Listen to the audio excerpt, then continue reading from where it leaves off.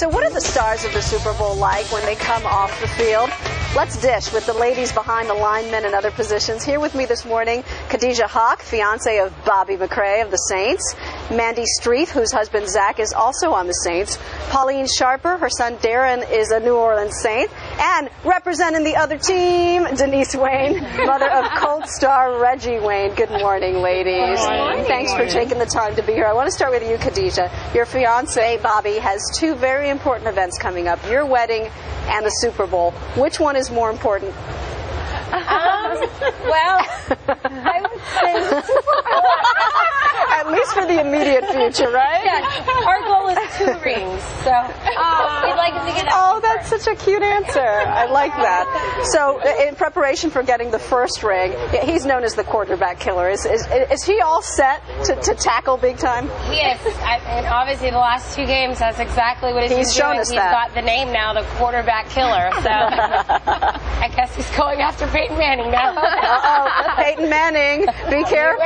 Bobby's coming. Let me talk to you, Mandy, because one of the great things about being part of this NFL family is that you get to use the opportunity to do good things. And I know that you and your husband, Zach, have done that, right? Right. In 2006, when Zach was drafted, he started the Zach Streif Dream Big Foundation with his family. And then his efforts were primarily in his hometown of Cincinnati. But since then, we've moved to New Orleans, and there are certainly many deserving groups in New Orleans that benefit from what we hope are generous efforts. Yeah, and the fans of New Orleans really, really want this, not only for their team, but for their city.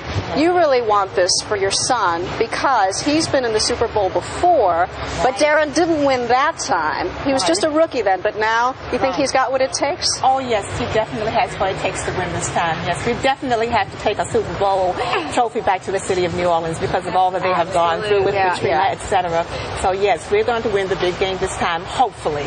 You know what is so cool? We were all talking about this about you, is that your other son's name is Jamie, right? Right. And he already took home a Super Bowl ring. Right. Jamie took home a Super Bowl ring in 2000. He was with the Baltimore Ravens at that time, and he took home his Super Bowl ring then. So we're hoping that Darren will be able to have one now because he always wants to do whatever Jamie does and have whatever Jamie has. So both brothers. Right.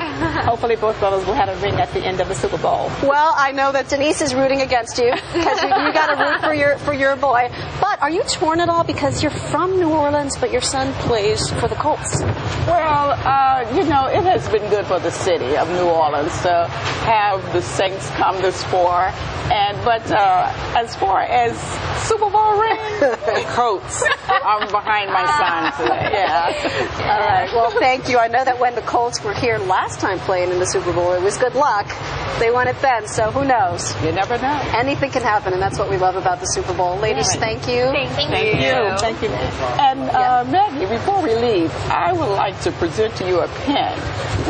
Last year, the Professional Football Players Mothers Association, we partnered with the American Heart Association and the Go Red for Women. Tomorrow is our day for Go Red, and we would like to present to you a pen. And you're all going to be wearing these, right, like you are now? Yes, we are. Thank you so much. I will wear it with pride. Please. And I got a little football player coming. Oh, So maybe one day I'll be in your position. Exactly. Good luck, ladies. Thank you. Thank you.